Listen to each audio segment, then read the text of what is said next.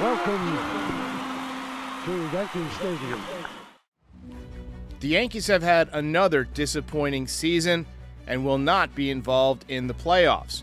If you believe the reports by the baseball pundits, manager Aaron Boone's job remains safe unless GM Brian Cashman is overruled by owner Hal Steinbrenner.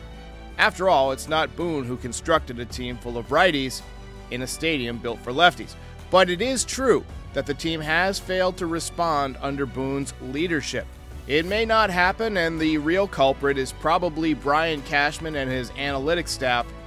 But just in case, here's a list of 5 managers who could replace Aaron Boone.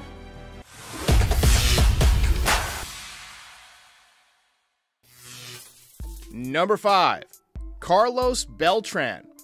There's no question that Carlos Beltran was an excellent Major League Baseball player. He played in over 2,500 games, over 20 years in the league.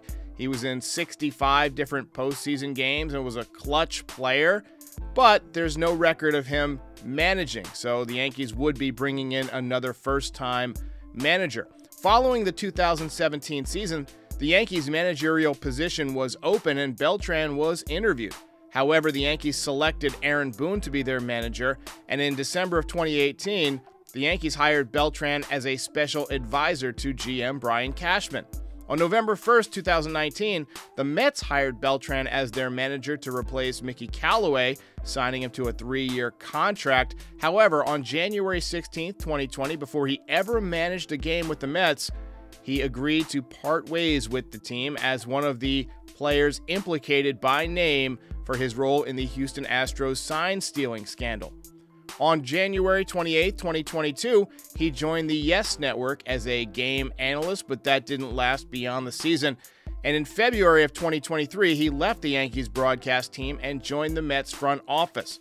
However, he is highly regarded by his peers as a potential excellent manager down the line. However, having not managed at the big league level, it might not be the right choice.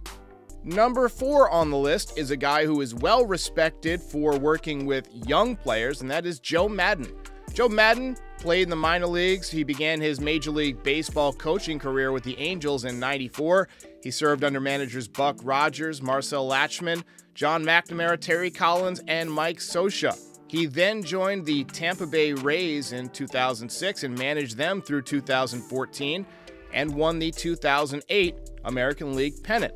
He did have an opt-out clause in his contract, and he exercised it following the 2014 season and joined the Chicago Cubs, where he led them to the 2015 NLCS and was named the 2015 NL Manager of the Year.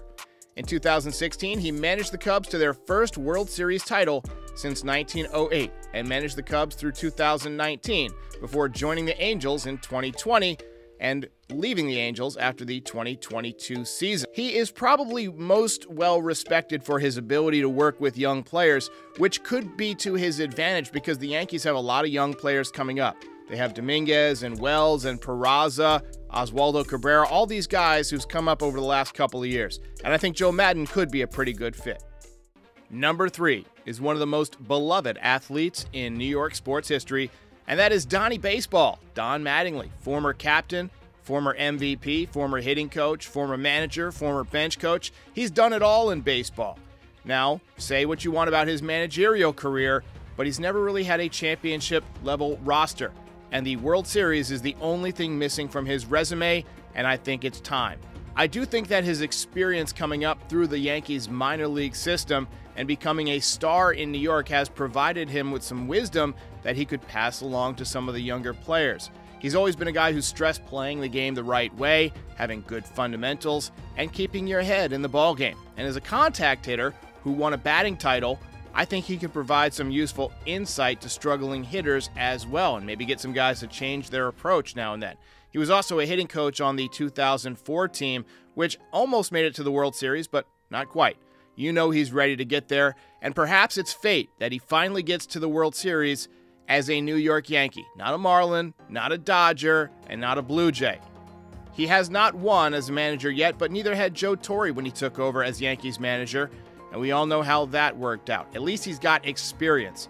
Mattingly would definitely be the guy I would hire if I were the GM, no question. And I'm not just saying that because he's my favorite player of all time. I believe he's the right guy with the right attitude at the right time. Number 2, the guy with one of the best all-time nicknames, Hensley Bam Bam Mullins. Mullins has been a Major League Baseball hitting coach. He served as the hitting coach for the San Francisco Giants beginning in 2010. He helped the Giants win a World Series in 3 of his first 5 seasons.